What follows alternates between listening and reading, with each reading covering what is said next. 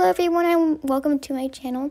Today I'm going to be showing you guys how to get gingerbread in AdoptMe fast, which I know is like a real problem for some people who want to make some neon pets from the winter update and don't know how to get this candy fast. So let's just get into the video. The first thing you need to do to get a lot of gingerbread in AdoptMe is create a private server, and they're free, so that's a really plus for all those people that want to get gingerbread fast, because private servers will really help you because there won't be so many people like around and it won't get really crowded. And I'll be showing you guys some examples a bit later on. Another thing to get a lot of candy is to build a snowman. So I already built my snowmans, but every day you get to build 5 snowmans, and after you build all 5 of the snowmans, you get 300 candy. So here are all the locations. Another way to get a lot of candy is just to follow the path that I'm going on. Because if you follow this path, you'll be able to get a bunch of gingerbread candy really fast. So I'll just show you guys the path that I take. And one thing that's really helpful is to be like a bit slower when you're next to penguins, because if you go too fast, you'll end up taking more time than just slowing down. It would be really helpful if you used a private server so you don't keep on bumping into people when you're trying to pick up your gingerbread.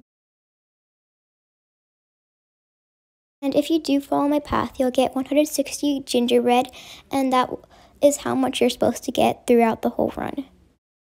Another way to get a lot of candy is to find all the parts for the snow launcher, but you're only able to do this once in all the winter update.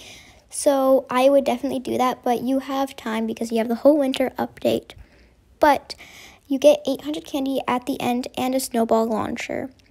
And I did do a video on this, sharing with you guys all the locations of the snowball launcher, so I will be sure to link that in the description.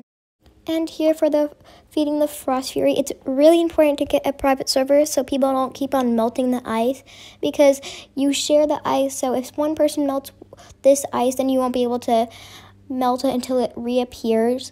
So it's really important for you to get a private server, and they're free, so I would definitely recommend it.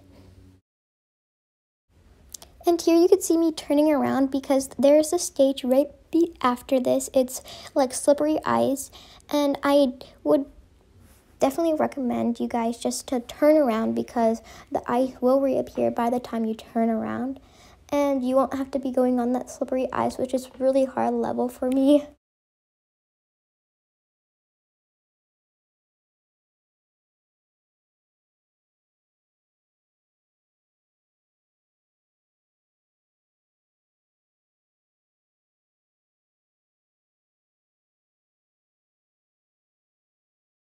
And you can see here that I got 111 gingerbread, which is actually a lot because I've been recently just getting 80 gingerbread. So in my opinion, that's a lot of candy. So here's the schedule for the mini games. The lines represent any hour, so it doesn't matter what hour it is, just matters what minute it is.